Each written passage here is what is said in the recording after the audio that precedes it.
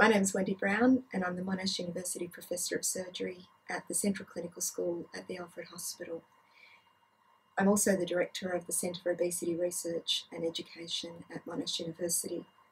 We've recently published a study showing the outcomes from patients who've undertaken lap band surgery for their problem with obesity, giving their outcomes at 20 years.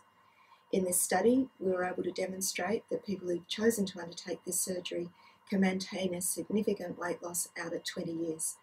Patients who'd undertaken this procedure lost around half of their extra weight, meaning that they were able to maintain a very substantial weight loss over that very long period of time. With this came significant improvements in their health and well-being. This is an important study because it shows that this surgery not only is effective in the short term, but is the first study to show that in the longer term it also provides substantial benefit for patients who choose to undertake this surgery. Obesity is a chronic disease and it needs a serious solution. Diet and exercise programs can be very effective in the short term, but invariably 97% of people will put their weight back on. It's only 3% of people who are able to achieve substantial weight loss and maintain it beyond 5 years.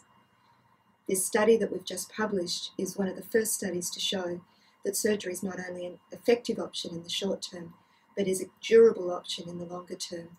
And it should be something that patients who are suffering with obesity consider as they think about their different treatment options.